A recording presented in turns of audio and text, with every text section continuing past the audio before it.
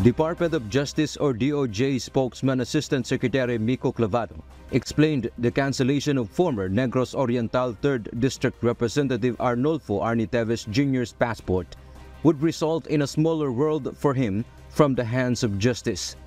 The cancellation bars his right to travel, especially to the other different countries. Hindi na siya makapaglipat ng bansa pa.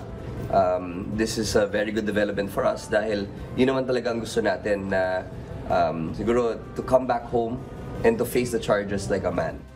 Hence, the DOJ will allegedly oppose any attempt to reverse the Manila Regional Trial Court's decision to cancel Teves' passport.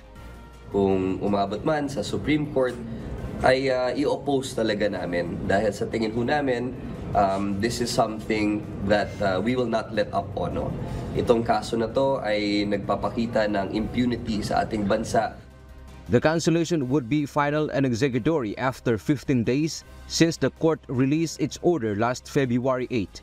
The DOJ stands on its ground that Teves Jr. is accountable to the Filipino over the gruesome Pamplona massacre.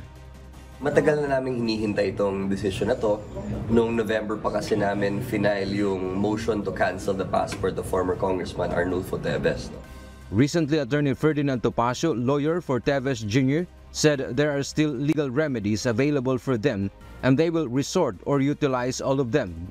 However, Clavano emphasized that the former Solon should be brought in court to face the murder charges against him over the demise of former Governor Ruel Digamo and several civilians. Dantiamento, UNTV, News and Rescue. We serve the people. We give glory to God.